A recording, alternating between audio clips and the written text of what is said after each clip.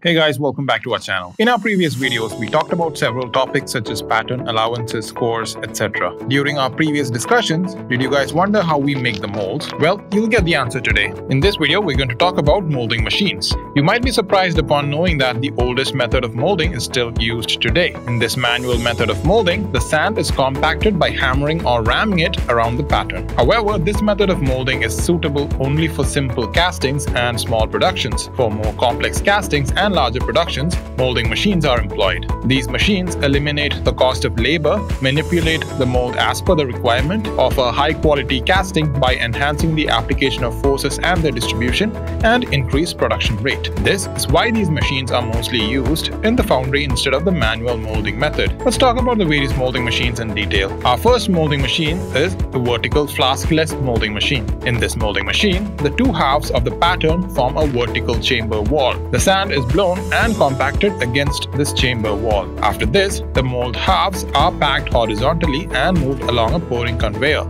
It must be noted that the parting line is oriented vertically. This molding machine is extremely simple as it removes the requirement to handle flasks. The production rate for this machine is very high, especially if the coring and pouring systems are automated. Next comes the sand slingers. These machines fill the molding flask with sand at a uniform rate under a high-pressure stream. They are usually automated and large flasks are filled using them. The machine contains an impeller which throws the sand from its blades or cups at high speeds. These speeds are so high that the sand is not only placed but also rammed inside the flask. Now let's move on to the impact molding machine. In this molding machine, controlled explosions are used to compress the sand. Besides explosions, the sand is also compressed by an immediate release of highly compressed gases into the mold. With the help of these machines, molds with uniform strength and good permeability can be obtained.